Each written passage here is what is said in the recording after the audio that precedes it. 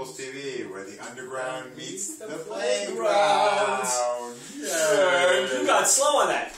Underground meets the playground. I was letting you catch up. So here's another band. I hope somebody can relate to this. Marduk. You guys know Marduk? I've heard the name. Not since high school. I haven't seen them. Isn't that a villain from Masters of the Universe? Yes. Yeah, every band tonight is some kind of comic book villain. This one fights Cosmo Man and T-Twister. He fights T-Twister. He fights T-Twister. Yeah. He does, well, that's what? Don't say titty. You said it. Don't you say it? Don't you say it? Don't you say it?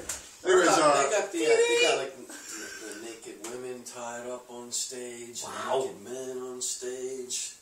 Oh, now you got his interest. He said naked men, he's like, I got whoa, naked man. He's like, wow, the ice will break. So it's kind of like a gouache kind of No, thing. not at all. No. Dude. It's kind of like a...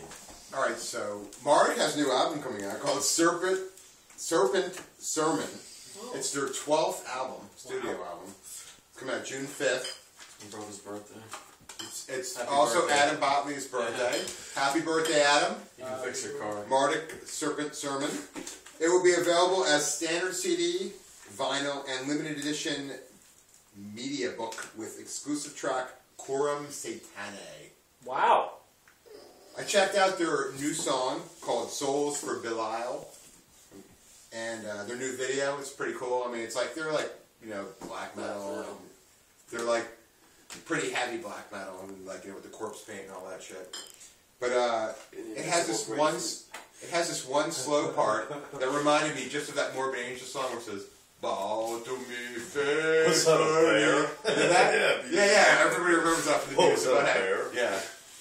They have one part of that song that was like, just sounds almost like that, but the rest of it was just like blazing black metal. So, if you guys are into them, coming out June 5th, Marduk. God bless you.